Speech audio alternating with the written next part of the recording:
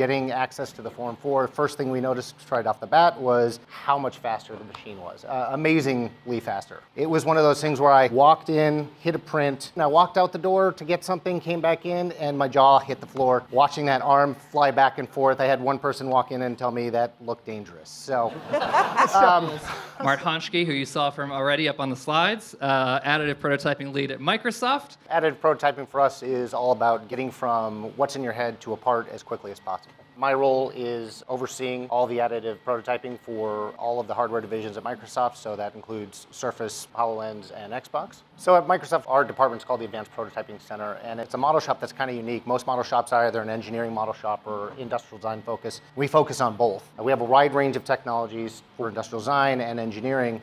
And some of those technologies, while they're really great in certain areas, they fall off in material properties. One of the things we found with the Form technology is material range was amazing, especially in the Form 3s, but being a laser technology, it tended to be a little bit on the slower side. So getting access to the Form 4, first thing we noticed right off the bat was how much faster the machine was. Amazingly faster.